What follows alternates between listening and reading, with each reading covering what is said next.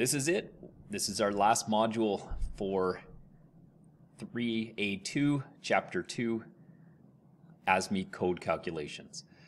So one thing that we have to do is a little section on safety relief valve capacity calculations. And let me guide you through that. So we have a little section on ASME code in section 1 relating to safety relief valves. So in your package, what you have is page number 9, and that has now PG 67. So recall we were in the 20s before and in doing our pressure part calculations. So we've skipped ahead a few pages, but not too many, but we're at 67. And this talks about your safety relief valve. Now there's a couple of points there. One, the first paragraph outlines what is the minimum number of safety relief valves, and there's a transition point usually at 500 square feet of heating surface between when you need one safety relief valve and a second. Okay, so you have a transition point, and there's also some restrictions on the type of boiler in that paragraph. So for instance, depending on what type of tubes you have or the configuration of the boiler, it's going to dictate the number of safety relief valves. We also have another clause there, and it describes what is the maximum pressure that can be raised in the boiler when the safety relief valves are going off.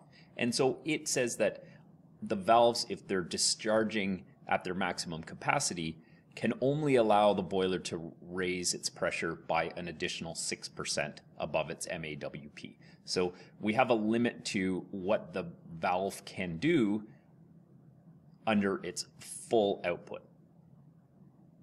Okay. In this section, typically you might get a calculation-based question that looks something like this. And what we'll see is that neither of those two clauses are really going to be that helpful to us. So we have a sample question: determine the minimum safety relief valve capacity for a water wall heating surface in a hand-fired water tube application. Okay. Safety relief valve must relieve pressure generated by 13.17 square meters of heating surface. Answer in kilograms of steam per hour. So pretty much none of that was in any of the other paragraphs. And so this can be a challenging question because it doesn't really fall inside of that paragraph 67 section that outlines safety relief valves in section 1. Here's where you go to find it.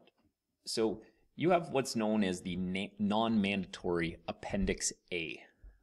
And this is a section that, just to note, is halfway or more through the code section. So if you look at your handout, we were like around page 40 or 50 or something like that. Now we're like 160. So it's quite a bit further in the code document is where you find this Appendix A. And these are non-mandatory calculations. However, they do provide some good background to making these calculations. Right?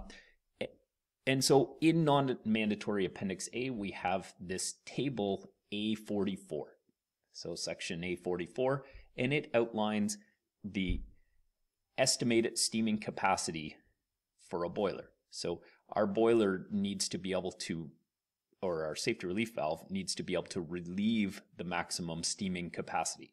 And so this table gives you a way to estimate how much steam can a boiler produce under certain conditions with certain amount of surface area absorbing heat. And so we have two different sections to this. We have the upper section, which is in US units, and we have our bottom section, which is in our metric units. And that's the section that we're going to focus on. Okay, so here we have our question, back to that question that I provided.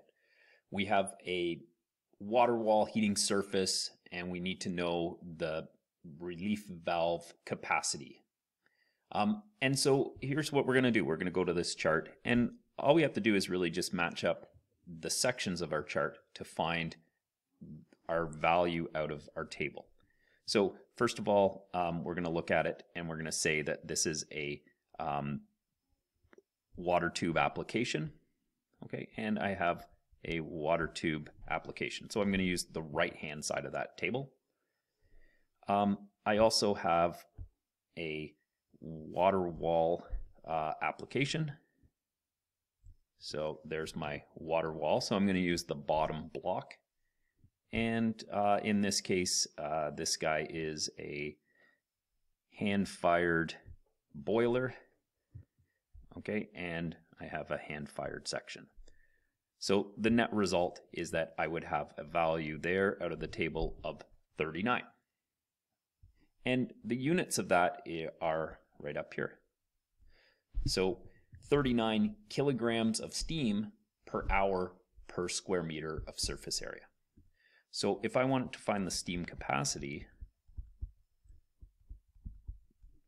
it's going to be equal to my 39 kilograms per hour per meter squared times the area, and in this case 13.17 meters squared.